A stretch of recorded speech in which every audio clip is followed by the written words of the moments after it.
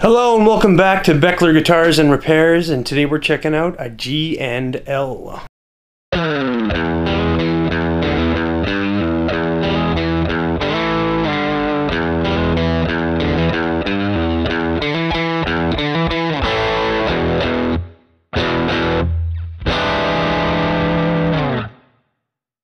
So I picked this one up locally and it looks so cool. I had to go check it out at least, and it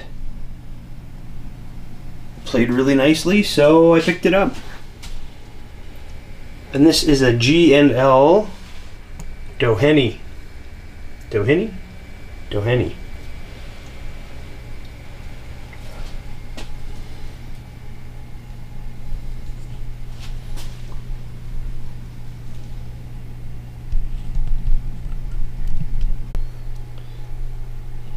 Yeah, so this is the Tribute series, and this is a Brazilian cherry fingerboard, which is kind of cool. This is a poplar body instead of like an alder or an ash. Poplar, which is kind of unique.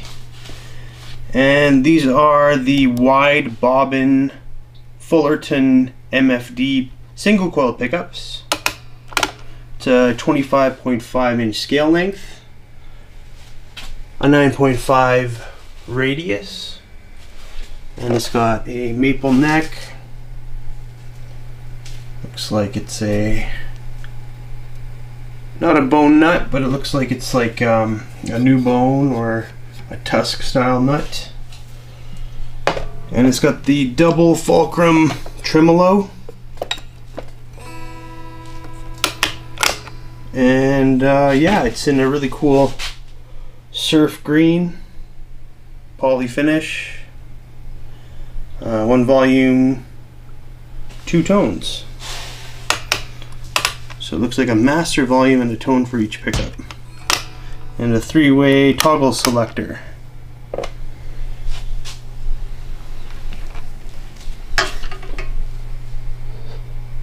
So yeah, this is an Indonesian made G&L. I believe they're made by Cortec, the same factory as Cort or Schecter or a ton of other brands. Maple neck. Let's have a little bit of a better look at that Brazilian cherry wood. It's nice and dark, so it kind of resembles a rosewood, but a little different. It looks nice as a fingerboard wood. And it's got your acrylic inlays. Looks like pretty jumbo flat and wide frets on there. And yeah, right now the action's a little bit high, so it's going to need a little bit of a setup. And as far as marks or blemishes go, I don't really see anything. It looks like it's in really nice shape. This one didn't come with a gig bag or a case or anything, so I brought my own gig bag to pick it up. So okay, well, let's get the strings off. Let's check out the electronics. Let's take the neck off. Let's check the neck pocket. Let's check out the frets and the truss rod. Restring it, set it up, and see how it sounds. Alright, let's get some specs quick. So there's our weight, 8 pounds, 13.2 ounces.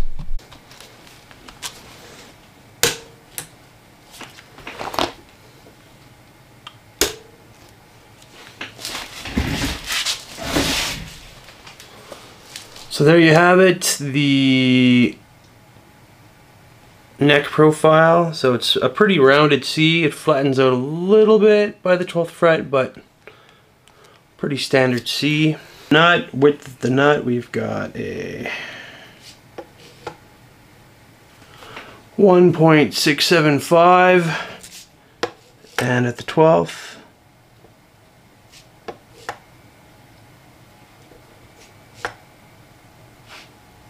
2.013, and the first fret neck depth is 0.825, and at the 12th 0.8845. Our truss cavity, it looks normal. I've tried it, it's responsive, it's not stripped at all. And here's our frets. They're in very nice shape, no pitting, no signs of wear at all, really. They just need to be cleaned up a little bit and they're going to be like new. And this is a 9.5 radius and a 25.5 scale length. And our neck looks nice and straight as well. No twists or back bow or anything like that. Alright, let's check out the pickups. So the bridge pickup is reading 6.10 and the neck pickup is reading 5.80 and the middle is reading 3.00. And I just want to mention that the frets are nice and smooth on the sides. There's no sprout at all, so yeah, very smooth. Alright, so I've got the pick guard off, and yeah, it's kind of a little hard to get under here and look, but I'm going to try to sneak a few peeks here. So everything's wired up. I don't want to unsolder anything, but we can see here that they're using full-size pots, which is nice. And it looks like both the tones have a capacitor, which makes sense, but then the tone control or the volume control also has a disc capacitor there too. And all of the wiring looks original. It doesn't look like anything's been messed with. There's our three-way toggle switch, which is kind of an import style switch. And the pickups, I'm going to take one out here and probably, maybe not both, but maybe both.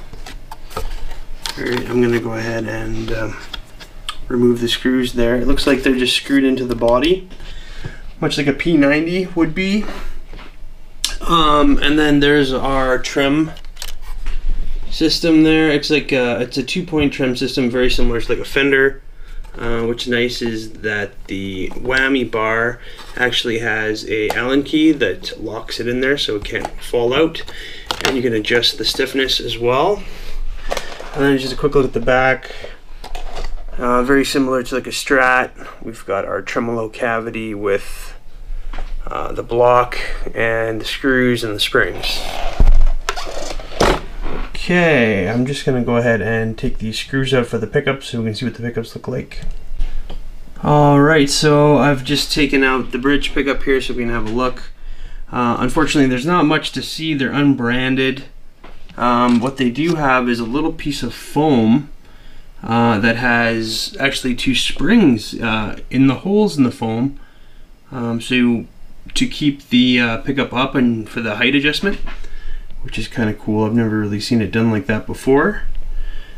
And then our cavities all have shielding paint.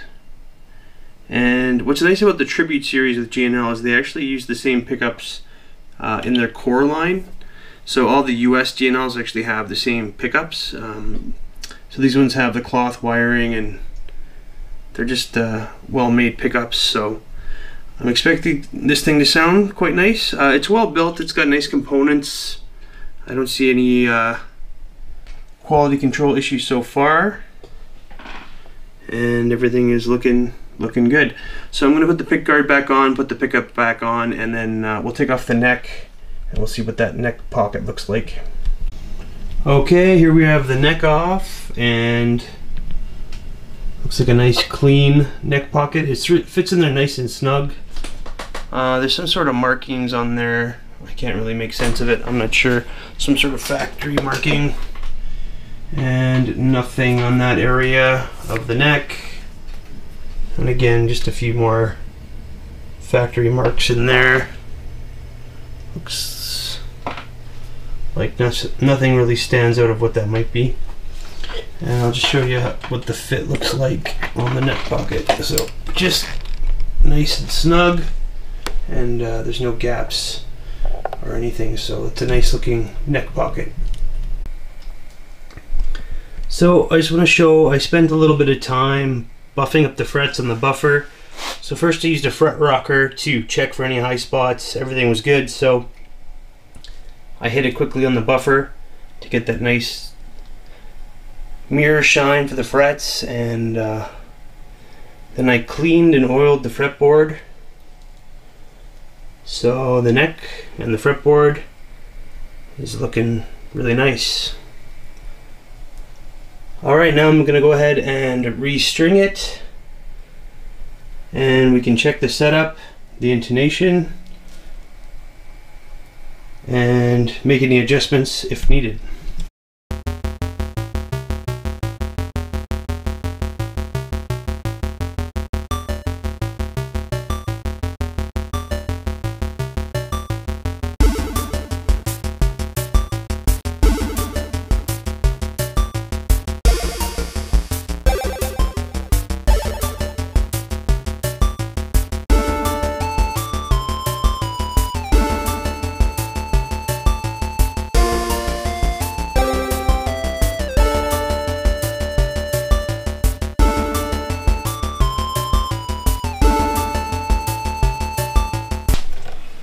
Alright, here we are, all restrung. I've also stretched the strings and set it up and intonated it. So it was pretty strange. When I was stretching the strings, I actually broke 2 E strings on this guitar, high E.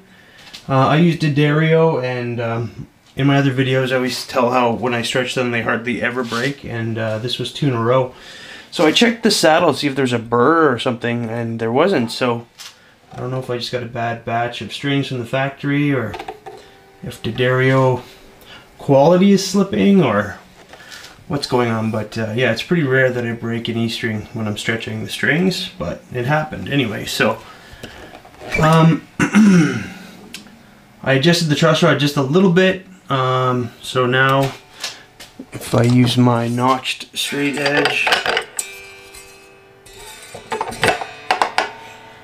I can see, oh, my hand's in the way there.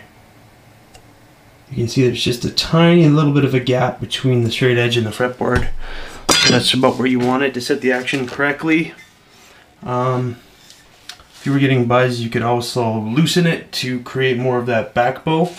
But the frets on this are really level, so you can get it pretty low with no buzz or fretting out. So at the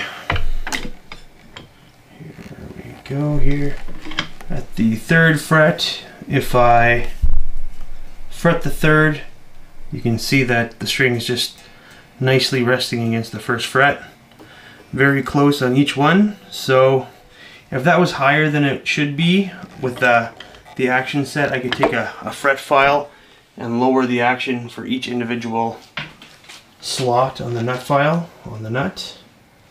That's one way to correct that, but this one was cut quite nicely.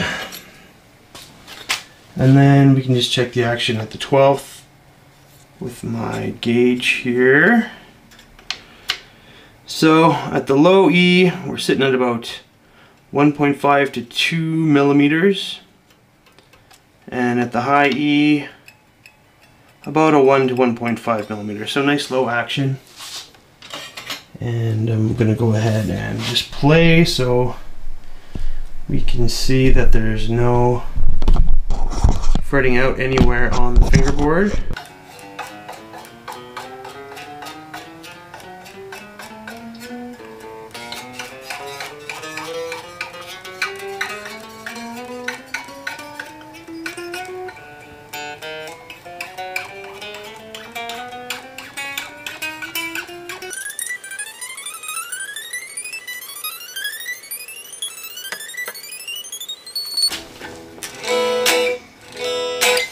Alright, so yeah, all tuned up. Plays nice with low action. Those frets are looking great now with the buffing and the cleaning. And there's no buzz anywhere in the fretboard, so it's set up really nice. And I've also tuned it with the Strobo Plus HD tuner and intonated it as well. So I had to move a couple saddles to improve the intonation, but nothing major. It was all minor tweaks on this guitar. Overall, it came pretty nicely. Didn't have to do much to this one. Alright, so last thing to do is let's plug it in and see how it's... Alright, here we are plugged into the 65 Deluxe Reverb reissue with the Celestion Creamback speaker and the Bagheera PS1 Power Soak. I'm just going to hear how it sounds clean, and then we're going to put a little dirt on there and see how that sounds. One thing I wanted to mention is I found out what these tone controls are. So the PBT control system, basically it stands for passive, bass, and treble tone controls. So you've got your master volume here for each pickup position, and then you've also got a treble and a bass tone. So they're a lot more dynamic than just a tone, so you can add more bass, you can roll off the treble, you can roll off the bass. There's a lot more tonal combinations that you can get with the passive bass and treble control. So it's kind of cool. So I'm just going to run through some tones on the clean here, so let's have a look.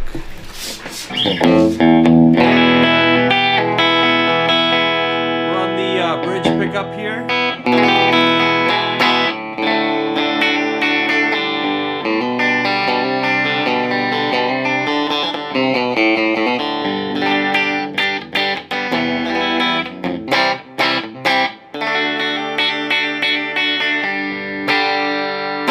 So up to the neck.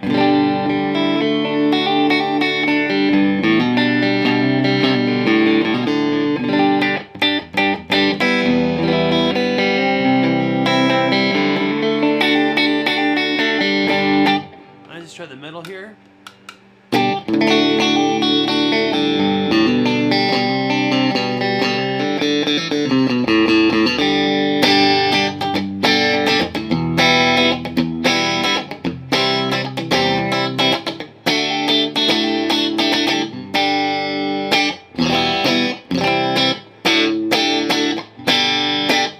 So yeah, nice and jangly. And I'm just gonna show how the tones work. So I'm just gonna do a D. And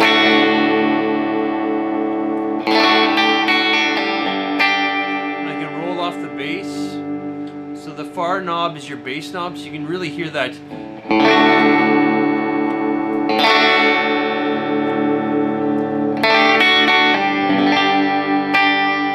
And then this is your treble tone.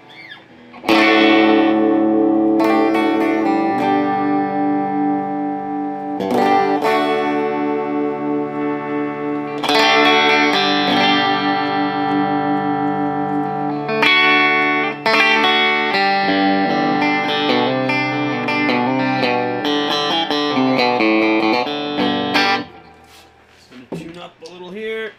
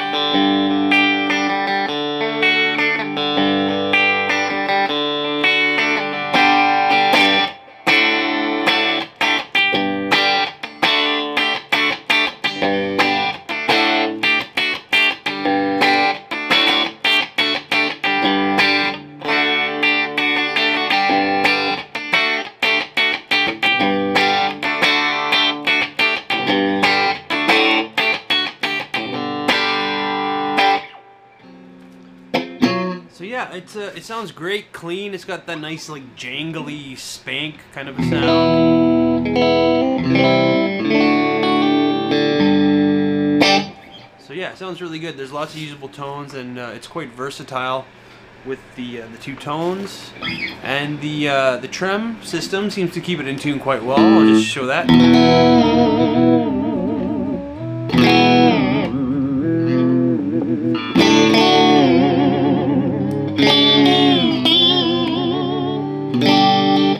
Alright, so I was pretty aggressive with it. Let's just see how it tuned. How it stayed in tune.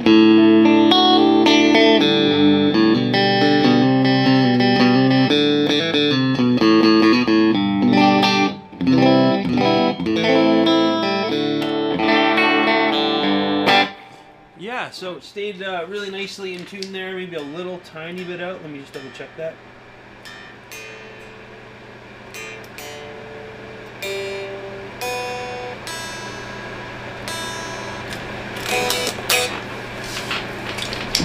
Yeah, so even with aggressive tremoloing, it stayed in tune really nicely.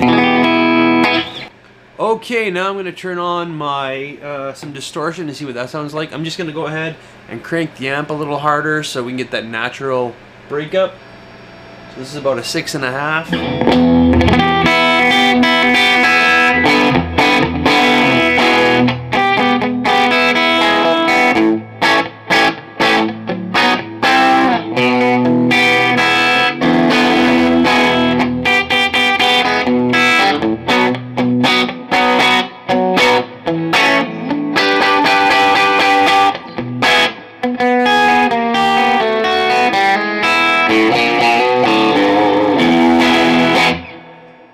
Try that, and then the same riff in the bridge.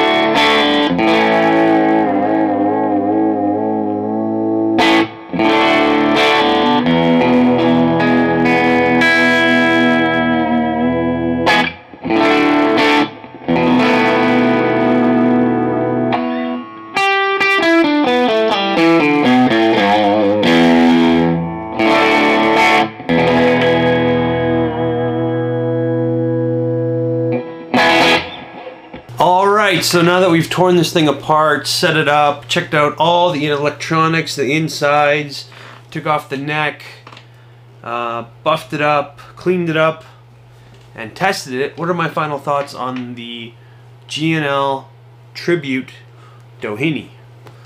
Well, actually, I was really impressed by this guitar.